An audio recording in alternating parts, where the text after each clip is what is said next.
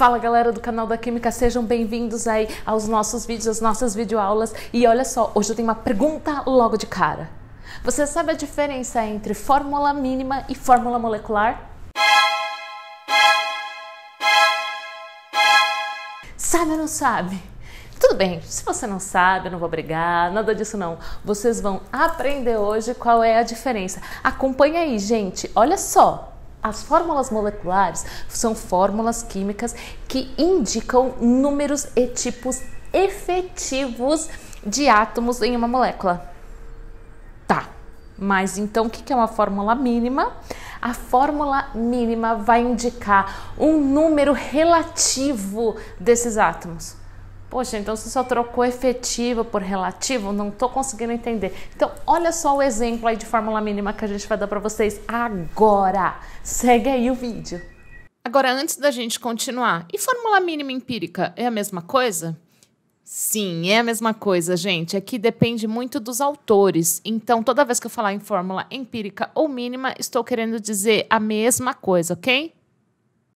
Então, veja só, aqui a gente já consegue entender um pouquinho a diferença entre uma fórmula molecular e uma fórmula empírica ou mínima. Lembrando que isso aqui a gente já respondeu, que significa a mesma coisa, depende de autores, certo? Muito bem, então olha só, o naftaleno, que ele é o principal constituinte da naftalina, ou comercialmente já conhecido como naftalina, ele tem uma fórmula molecular de C10H8. Então, se você for pesquisar qual é a fórmula, não precisa nem pesquisar como fórmula molecular, simplesmente a fórmula do naftalina, você vai encontrar C10H8, certo? Agora, a fórmula empírica, ou mínima, a gente já viu que é um número relativo. Então, aqui, a gente sempre vai procurar o que é um número relativo? É um menor número inteiro entre eles, ok? Então, se eu pegar aqui, ó, C10H8, o menor número inteiro não é necessariamente 10 e 8. Às vezes coincide a fórmula molecular e empírica, não precisam ser diferentes. Mas, às vezes, elas são diferentes. Por quê? Veja só, se a fórmula molecular aqui é C10H8, qual que é o número mínimo? O número mínimo aqui não é 10 e 8. Se eu pegar isso daqui, ó, e dividir por 2, eu vou encontrar o que, ó? C5H4. Olha só, essa sim é a fórmula empírica ou mínima do naftaleno. Mas aí você pode me perguntar, mas por que 2 necessariamente? Olha só, aqui se eu dividisse, por exemplo, por 3, eu teria aqui, ó, C10 dividido por 3 ia dar 3,333, né? E aqui também daria um número 2, alguma coisa. Então, olha só, isso aqui não é um número inteiro. Então, eu sempre tenho que pegar qual é o menor número inteiro entre eles. Isso significa ter uma fórmula com os átomos em números relativos. Então aí você vai me perguntar, mas para quê? Fala para mim, para que eu preciso saber então o que é fórmula mínima? Porque se ela nunca me dá qual é a fórmula realmente, né, não me dá o número efetivo de átomos, então para que eu preciso fazer isso? Porque na verdade existem algumas análises que vão me dar a porcentagem ou o valor relativo de cada átomo em uma molécula. Olha só, segue aí para você entender o que eu tô falando. Então veja só, assim como qualquer outro exercício que a gente fez até agora, eu sempre falo, olha, leia com calma. Olha só, aqui o problema me fala, uma substância apresenta após análise química 93,75% de carbono, então ó, é uma substância formada por carbono que contém 93,75% de carbono e 6,25% de hidrogênio. Então olha só, e aqui 6,25% de hidrogênio. Qual é a fórmula empírica ou mínima dessa substância? Olha só, a gente sabe que é uma substância formada por carbono e hidrogênio. Então, eu sei a porcentagem, mas eu não sei o que é a fórmula empírica ou mínima. É a menor, né, relação entre os átomos, menor número inteiro, né, encontrado entre os átomos. Então, veja só, eu tenho uma substância formada por carbono e hidrogênio e eu não sei qual é o número de mols aqui, nem sei o número de mols aqui de hidrogênio, nem o número de mols de átomos de carbono. Toda vez que eu quero descobrir número de mols, eu tenho aquela relação, né? Número de mols é igual a massa sobre massa molar. Se eu quero descobrir o número de mols de carbono e de hidrogênio, eu tenho que fazer essa continha, ó, número de mols de carbono e número de mols de hidrogênio. Agora, a massa molar tá fácil desses dois, né? Certo? É só eu buscar onde? A massa de 1 mol de carbono, a massa de 1 mol de hidrogênio, é só buscar na tabela periódica. Então, quando você buscar na tabela periódica, você encontra 12 para o carbono e você encontra 1 para o hidrogênio. Mas qual é a massa? Aqui eu só tenho em porcentagem, certo?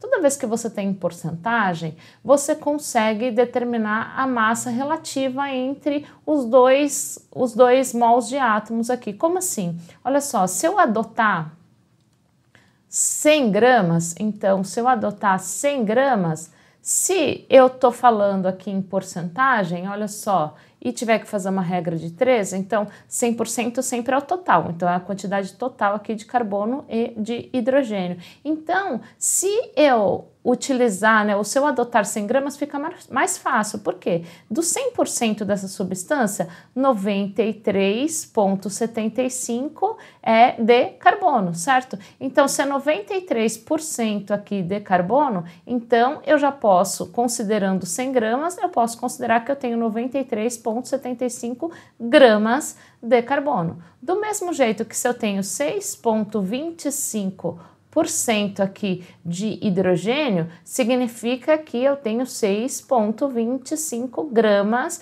de hidrogênio, né? Então, aqui carbono, aqui hidrogênio. Aí você fala assim, bom, ok, só que se eu não sei quanto em massa, se você utilizar, por exemplo, 500 gramas e fizer essa regra de 3, você também vai chegar num outro valor, mas que aqui, ó, vai ser proporcional. Então, aqui você pode adotar a massa que você quiser, certo? Quando você está tentando achar a fórmula empírica ou mínima. Eu aconselho sempre a utilizar 100 gramas, por quê? Porque é a conta mais facinho que você tem, você não precisa fazer conta, né?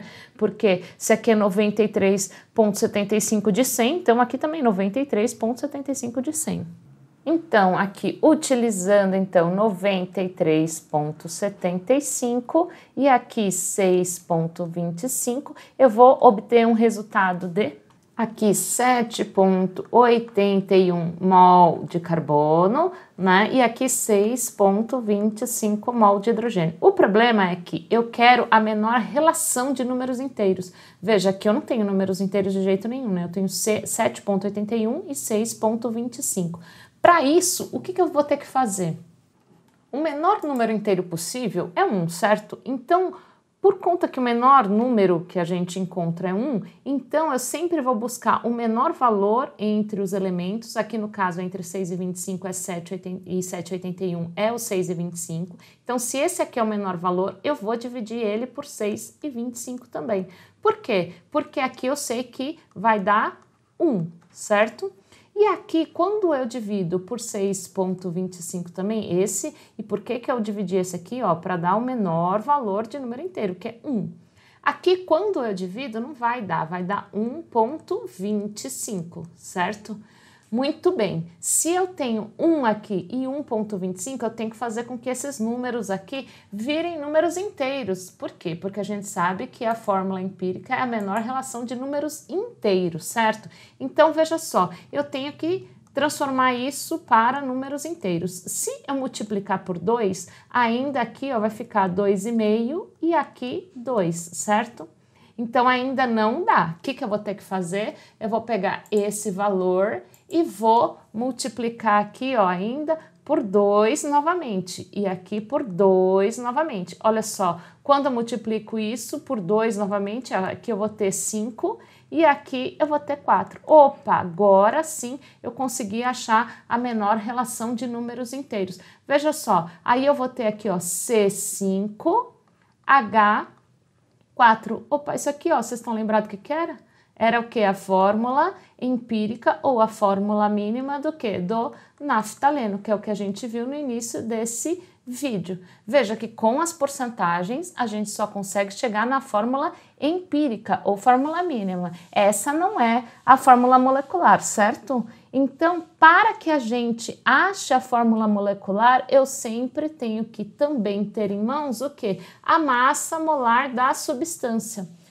Então, imaginando aqui, ó, que o exercício te dê a massa molar da substância, então a gente tem essa substância, a gente achou a fórmula empírica. Se esse mesmo exercício te desse a massa molar, aí sim você conseguiria achar a fórmula molecular. Caso contrário, você só conseguiria chegar até aqui, ó, que é a fórmula empírica. Veja só, e como é que a gente acha isso? Se eu tenho aqui a fórmula empírica, ó, a fórmula empírica, né, C5H4. Se eu fizer aqui a somatória da massa molar, então eu tenho aqui, ó, 12 vezes 5, né, porque a massa do carbono vezes 5 mols de átomos de carbono, mais 1, que é a massa do hidrogênio, vezes 4, certo? Somando aqui então, ó, dá 64 gramas por mol. Se o exercício tivesse me dado esse dado aqui, ó, falado, olha, a massa molar da substância 128, o que que eu faria? Então, eu pegaria e faria uma relação entre a massa molar, né, da substância que eu não conheço, sobre a massa molar dessa mesma substância, mas a fórmula empírica, certo? A massa molar da fórmula mínima ou da fórmula empírica. Se eu fizer essa relação, o que que eu tenho? Ó, 128 dividido por 64. Ó, vocês estão vendo que cabem 2 nesse daqui, certo? Então, eu vou ter uma relação de 2 para 1. Então, eu teria que pegar essa fórmula, que é a fórmula mínima, que é a menor proporção de números inteiros, e fazer ela o quê? Vezes 2. Então, a fórmula, por quê? Porque ó, é a razão que eu tenho entre a massa molar total da substância e a fórmula empírica ou mínima dela. Então, aqui, a fórmula do naftaleno ficaria C10H8, que foi exatamente o que a gente viu lá no início do nosso vídeo. Então, veja, se você só tiver as porcentagens, você vai conseguir achar só a fórmula empírica ou fórmula mínima, certo? Para você achar a fórmula molecular, você vai ter que fazer a relação aqui com a massa molar da substância. E aí, galera, aprenderam?